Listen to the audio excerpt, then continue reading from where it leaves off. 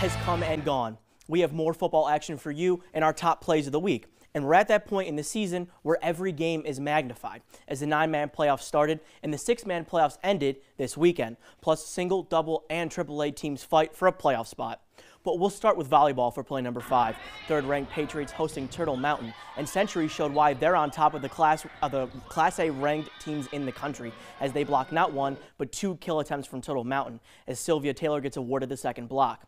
Moving to play number 4, Killdeer hosting Heart River, looking to complete their undefeated season, and this will help that cause a lot. Kale Hansen drops the ball in the bucket to Cooper Bang, and he sheds a tackle with ease on his way to pay dirt. Not hard to see why this team hasn't lost a game all year. More single A action for play number 3. Stanley reaching into the way back of their playbook with this trick play as Kane Reap tosses it to Kason Bieri, and Bieri launches it deep down the middle of the field for Drake Slosser, who goes untouched into the end zone for the Blue Jays. We'll stay on the gridiron for play number 2. Velva Aggies hosting DLB, and as always, it seems Ben Shep in the passing offense was unstoppable tonight. He had 2 throws that nearly disappeared into the night sky before dropping right into his receiver's hands for a touchdown. And he added another passing touchdown to a wide open target in the red zone as the Aggies won 56-6. It's going to be real tough to stop this team come playoff time.